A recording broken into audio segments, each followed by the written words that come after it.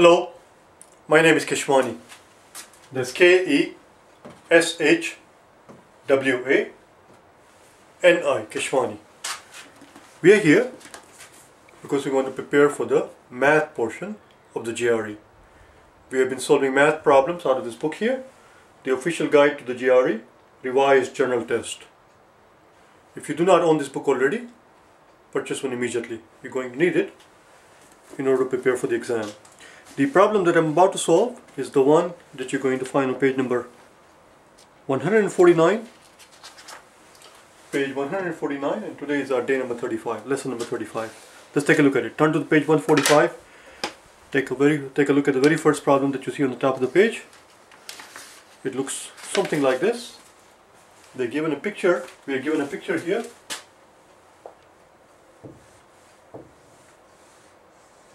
A rectangle.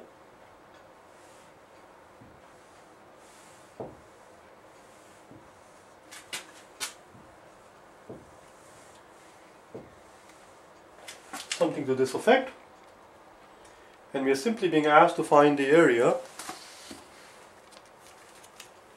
of this part right here.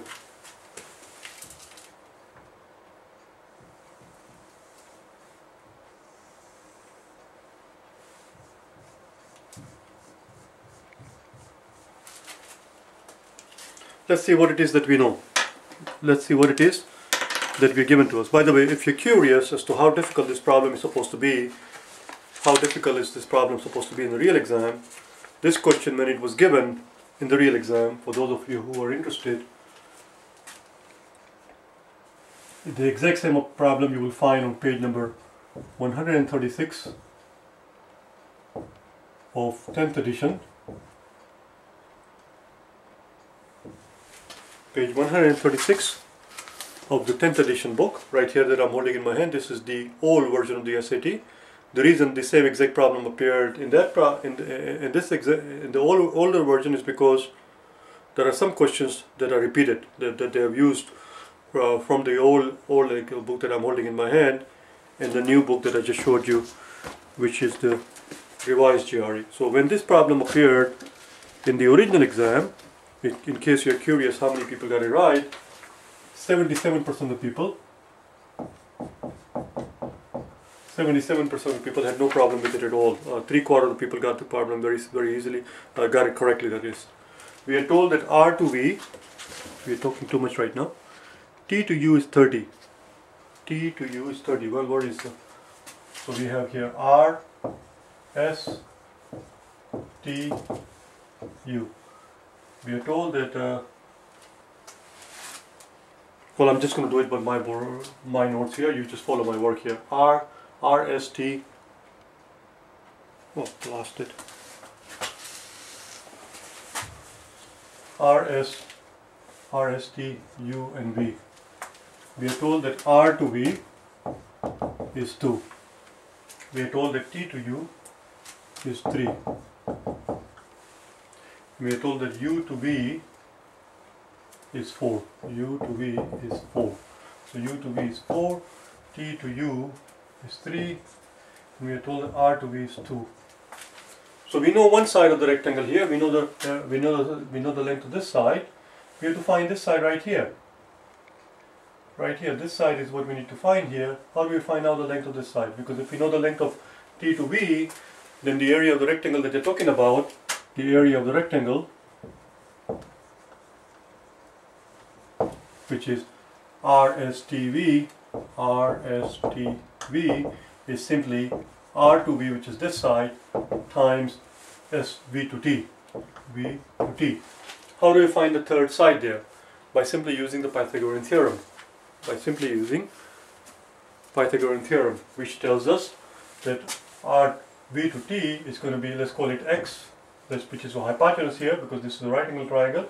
So it's 3 squared plus 4 squared equals x squared. 3 squared is 9, 16 is x squared, which is 25, and therefore x is 5.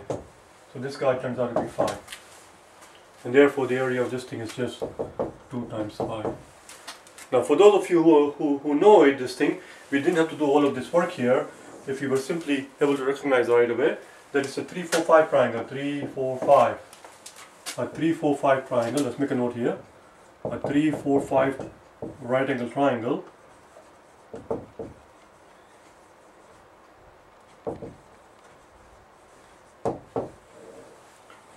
It is called 3, 4, 5 right angle triangle. 3, 4, 5 right angle triangle is a special kind of triangle. It's special because it's the only triangle that the nature created where the three sides happen to be three consecutive integers. 3, 4, 5. It's the only triangle where the square of this side plus the square of that side will equal the square of the third side, which is 25. 25 equals 9 plus 16. And if you knew that part, then we wouldn't have had to do all of this work. We would have known right away that this missing side is 5, and it would have saved us a few seconds. But anyway, that was it. Let's do the next problem.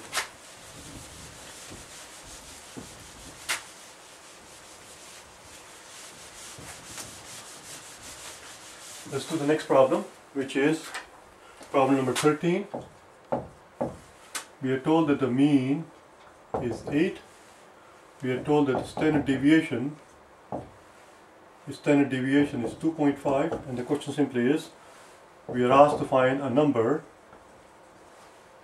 that is exactly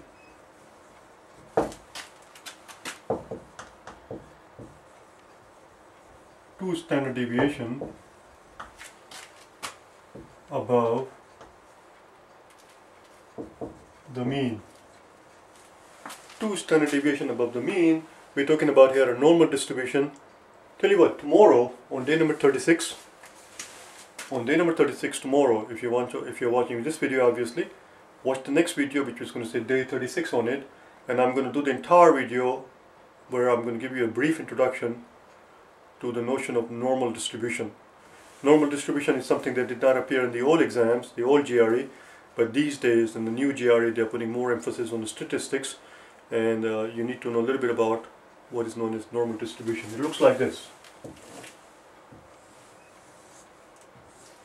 It is also sometimes referred to as the bell curve. Normal distribution, also known as the bell curve. So here's your mean. This is your mean. And standard deviation tells us how widespread the thing is. So here we are told that standard deviation is 2.5. So from here to here, this is your first standard deviation. If this is the mean, how much is the mean? Mean is 8. So from here to, if this is mean, which is 8, and if the standard deviation is 2.5, then a number that's going to fall exactly one standard deviation away from 8 is going to be 10.5. And a number that falls, or rather an observation that falls exactly one standard deviation below the mean, is going to be 2.5 8 minus 2.5, which is going to be 5.5. We're looking for a number, an observation that falls, that is exactly 2 standard deviation above the mean. Above tells us we're looking at the right, so second standard deviation is going to be somewhere here. So we have to add another 2.5. This was 2.5 from here to here. So 2.5 plus 2.5 is 5. So a number that is exactly 2 standard deviation above the mean is equal to your mean, which is your mean, plus 2 times the standard deviation. 2 times the standard deviation. 2 times 2.5, which is 5. 5 plus 8 is 13. That's your answer. Let's do the next one, number 14. We are done with this one. If they had asked us a number that is 2 standard deviation below 2 standard deviation below the mean, then we would be looking at something that falls here, which is going to be 8, which is your mean here, 8, 1.5, or rather 2.5 and 2.5 is 5 below 8, which is 3. Which makes sense, because if this is 3, then if the standard deviation is 2.5, then if you add 2.5 to 3, you get 5.5. If you add 2.5 to 5.5, you get the mean, which is 8, and so on and so forth. As I said, tomorrow I'm going to discuss a little bit more detail as to how much area is covered under the curve and so forth, and what exactly standard deviation actually means, intuitively speaking, that is, conceptually speaking, that is. We'll do it tomorrow. Let's do the next problem.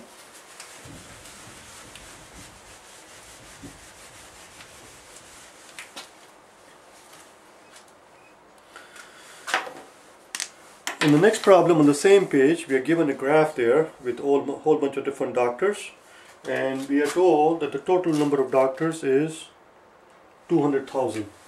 So we have a total of 200,000 doctors, and we are asked to find sectors with more than 40,000 doctors. Well, 40,000, let's find out what that represents as a percentage of 200,000. 40,000 as a percentage of 200,000. The ratio turns out to be, let's see what it is. First of all, we can cross out the 3 zeros, the 1,000, and this 0 goes out. 4 divided by 20 is 1 over 5. 4 divided by 20 is 1 over 5, which is same as 20%. So basically we're looking for sectors with more than 20%. The sectors that employs more than 20% of the doctors. So you look at your pie chart that they give you, and you start looking for the sectors that have more than 20%, which is quite straightforward. So we have your pediatrics, I believe that's how it's pronounced, pediatrics, which is your A.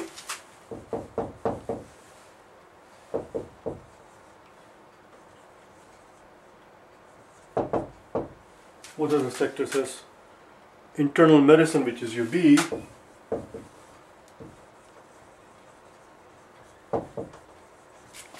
And then finally, I shouldn't say finally because we don't know that yet, surgery, which is the C. And you can see that all the others are less than 20%. So the correct answer choices, not choice, the correct answer choices are A, B, and C. There is one difference. There are several differences between the old GRE and the new GRE. One important difference is the introduction of these type of questions where there are more than one answer choices. And if they give you 7 answer choices, if they tell you, if they ask you a question, what is the possible age of Michael based on blah blah blah blah blah, what are the possible age of Michael, then based on the context, based on the scenario that is presented to you, you have to check mark all the possible ages. So if there are 7 answer choices and 5 of them work, then you must